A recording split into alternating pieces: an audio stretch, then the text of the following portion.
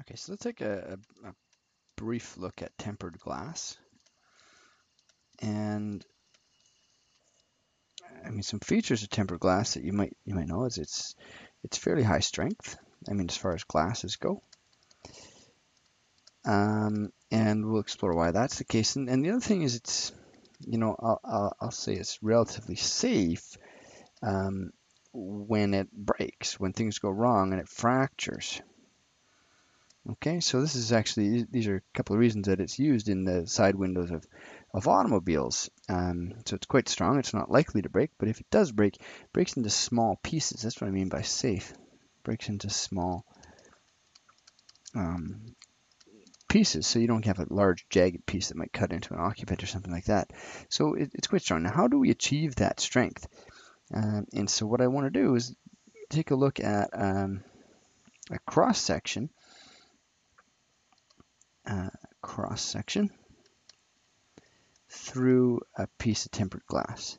And so what happens is initially the the glass is quite hot, okay. And so if it's hot, it's let's say it's red, okay. And I mean it doesn't actually get red, but I'm just trying to show you here that it's hot and drive it home with color. So it's initially quite hot, and it's got quite a large volume.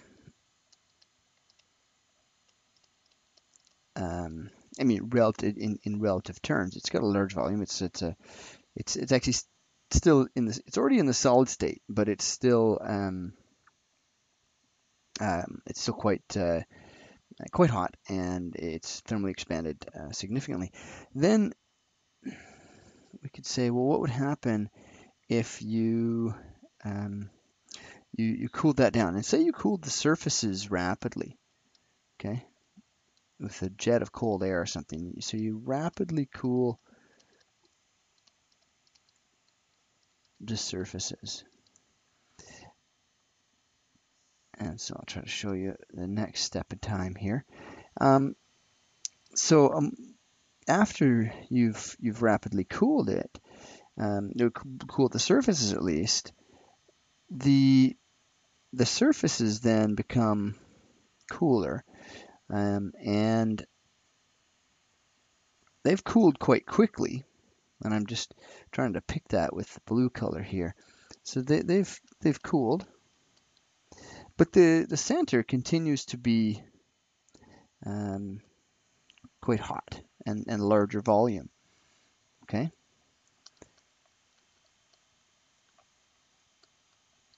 But there's another interesting thing that happens with glasses because of the fairly complicated structure of the glass. It's made of these silicon and oxygen, and the silica is bonded to four other oxygens, and the oxygen shares between two. It forms a fairly complicated structure, and it can in fact form networks of interconnected primary bonds. And so we're talking about silica glass here. It's a fairly complex structure, and it's if it cools really rapidly, you have sort of frozen in some, if you will, excess volume. So there's actually a larger volume in the glass that's cooled really rapidly, and then the interior that was still hot and cools at a slower rate actually achieves a smaller final volume. And so what happens then is that this the central region that's continuing to contract, is trying to get smaller, but it's constrained by the outside. So what happens is the center that's trying to get smaller, but is constrained by the outer surfaces, is pulled into tension. And then the surfaces that are being pulled by the slow cooling center are actually in compression. Okay, So we have now these surfaces that are in compression, the center in tension, and as you know, ceramics are good in compression, right? Poor in tension. So ceramics are good in compression.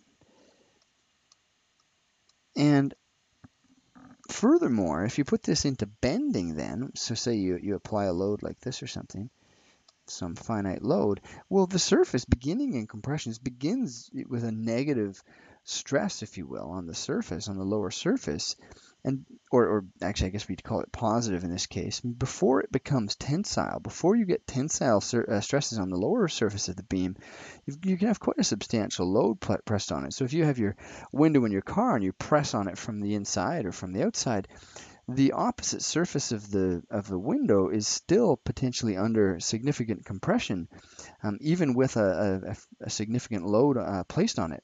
So for that reason, it's quite high strength. Well, actually, for the two reasons. One, that it's in residual compression, which acts to close cracks up, but because of the residual compressive state initially, you can have a finite stress applied to it that results in still either compressive or even neutral stress on the opposite side of the beam that would normally be in tension. And then the fun thing is, well, it's safe when it fractures. Well, why is that? Well, there's a tensile, a stress distribution across this, right? Compression and tension. So there's what we call residual stress. Um, Residual stress, or another way of saying that is that there's stored strain energy. So there's actually a fair amount of stored strain energy embodied in a piece of tempered glass.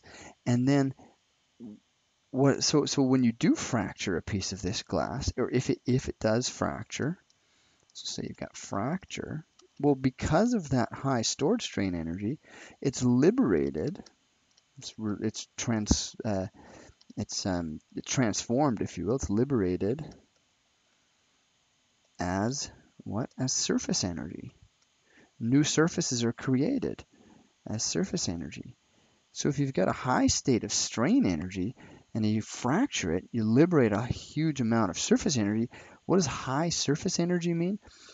High surface area, which means fine particles, well, small pieces, right? Small pieces, which is exactly what we said initially, or we knew to be the case.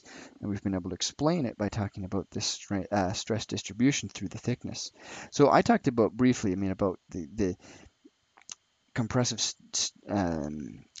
stresses on the surface being achieved through thermal processes, but also you can do this through chemical processes. An example of that is Gorilla Glass. So ions with a larger size are diffused into the surface, and because the ions that diffuse in the ion exchange, the ions come in and they take up extra space in this network, and result in an increase in volume at the surfaces, which creates compressive stresses, and you get the same result in the end, just through a chemical process. And so it's a beautiful example of tempered or of what was I going to say? I was going to say a beautiful. This is a beautiful example altogether of some good engineering of to get properties that we want from some careful control of the microstructure. All right, thanks.